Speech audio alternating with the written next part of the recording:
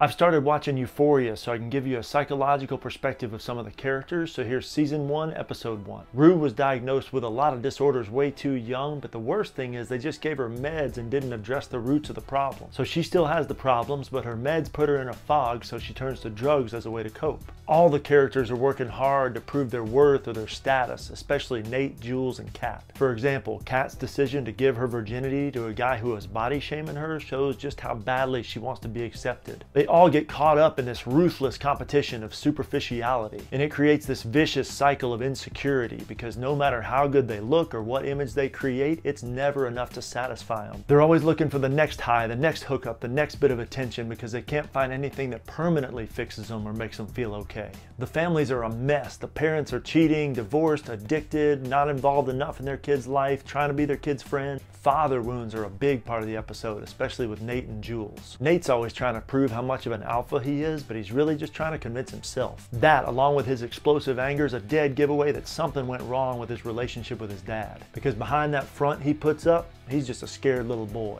Jules hooks up with the older guy because she's probably got her own father wounds because her parents just got divorced. And I like how the writers wove those two father wound themes together by having the older guy turn out to be Nate's dad.